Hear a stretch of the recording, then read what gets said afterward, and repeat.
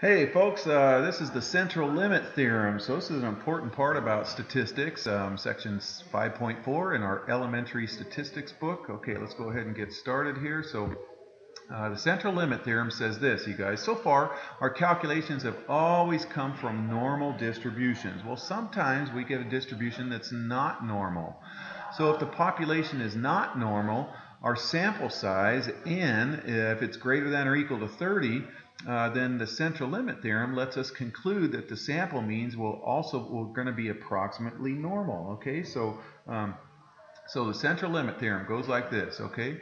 So if sample sizes of n, where n is greater than or equal to 30, if samples, and that's plural, you guys, samples of size n, where n is greater than or equal to 30, are drawn from any population any population, normal or non-normal, okay, with a mean mu and standard deviation sigma, then the sampling distribution of the sample means, and that's a tongue twister, the sampling distribution of all the sample means are going to be approximately normal.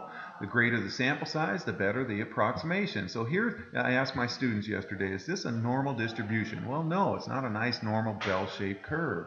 But what happens is if we took sample sizes, as long as they were greater than or equal to 30, then the means of our sample sizes, and they always have to be greater than or equal to 30, the same size, okay, what it does is it normalizes our population right there. Okay, and then so what we can, we'll use that, and the distribution of sample means has the same mean as the population mean, but its standard deviation is going to be less than the standard deviation of the population. Look, here's the standard deviation of this non-normal population.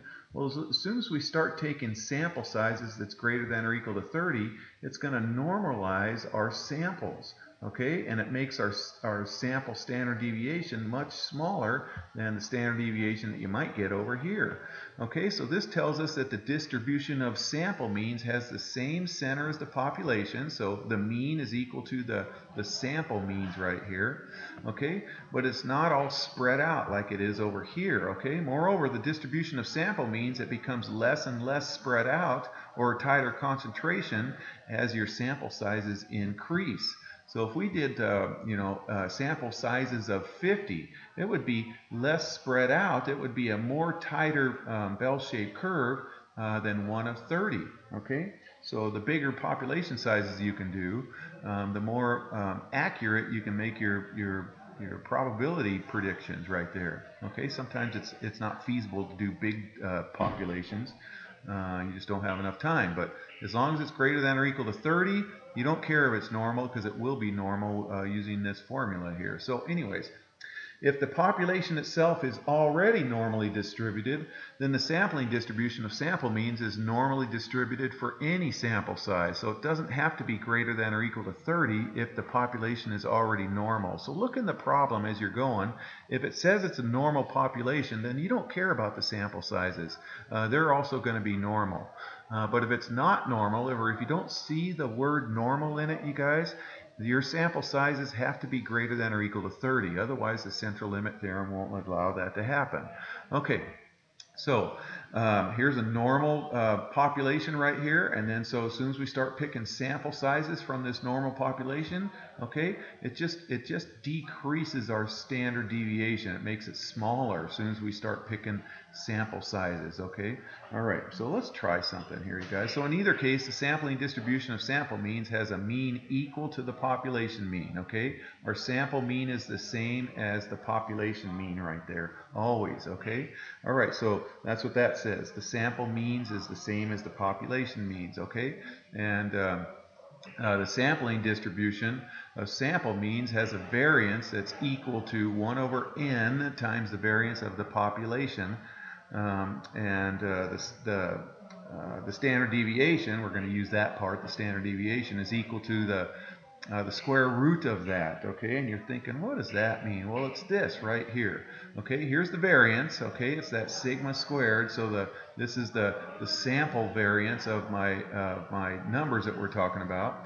It equals the population variance divided by the square root of your sample size, okay? And so we want this right here. Our standard deviation is equal to the population standard deviation. This is the sample standard deviations equals the population standard deviations divided by the square root of n. Okay, and the standard deviation of the sampling distributions is called the standard error of the mean. So it's going to ask you find the standard error of the mean. So we're going to find that right there. Okay, so here we go. So cell phone bills for residents of a city have a mean of 63 bucks.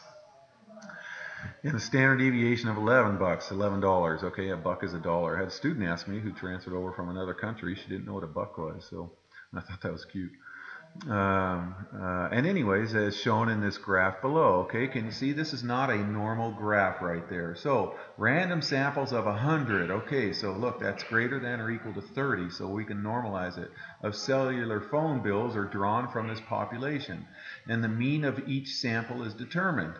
Find the mean and standard error, okay, so that's the standard error, that's the sample standard deviation, of the mean and the sampling distribution, and then we'll sketch a graph of that sample. Always sketch a graph of the sampling distribution and the sample means. Okay, all right, I know you're still kind of up in the air about this. I think it'll start unwinding. Okay, so the sample means always equals the population mean. So in this case, it's $63. Okay, so the sample mean is equal to 63 bucks.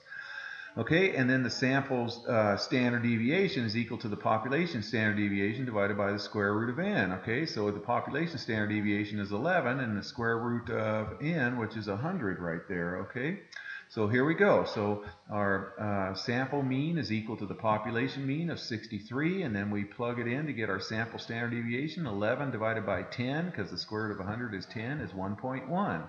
Since we're talking about dollars, that's $1.10. Okay. So let's interpret that. Okay, so from the central limit theorem, because the sample size is greater than 30, the sampling distribution can be approximately normal by a normal distribution with a mean of 63 bucks and standard error or sample or standard deviation of 110 bucks. All right, so let's think about that there, you guys. Okay.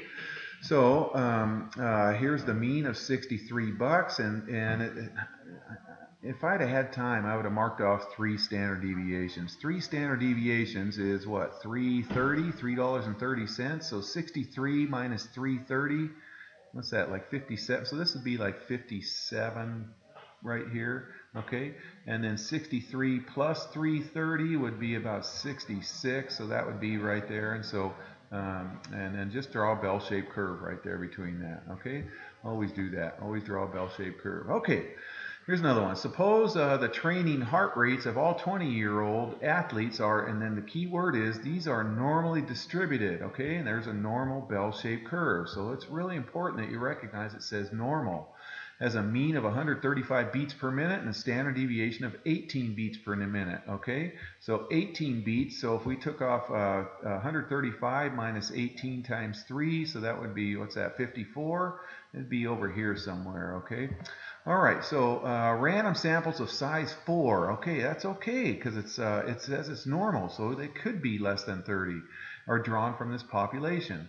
Okay, and so if it's a normal distribution, then any samples that we pick is also going to be normal. If it's not normal, or if it doesn't state it's normal, then our sample sizes have to be greater than or equal to 30. All right, but this says it's normal. So random samples of size 4 are going to be drawn from this population, and the mean of each sample is determined. Find the mean and the standard error, which is the sample standard deviation, and the mean of the sampling distribution, okay? Then sketch a graph of the sampling distribution. All right, well, now when we do the sample sizes, it's gonna decrease this standard deviation. So as soon as you start picking sample sizes that's, you know, any sample size, it's gonna decrease this standard deviation and make it tighter. All right, so anyways, the sample mean equals the population mean, which is 135 beats per minute right there, and the sample standard deviation is the population standard deviation divided by the square root of n, okay, which is 18 divided by the square root of 4, which is 2, so 18 divided by 2 is 9 beats per minute. So look, the sample standard deviation is cut in half. when you start doing sample. And so the more you increase my sample sizes, the more it's going to decrease my sample standard deviations, okay?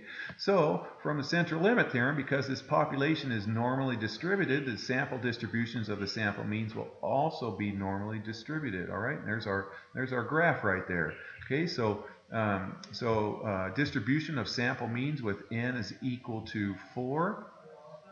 Okay, so if n equals 4, then 3 standard deviations would be minus, 3 standard deviations is 36.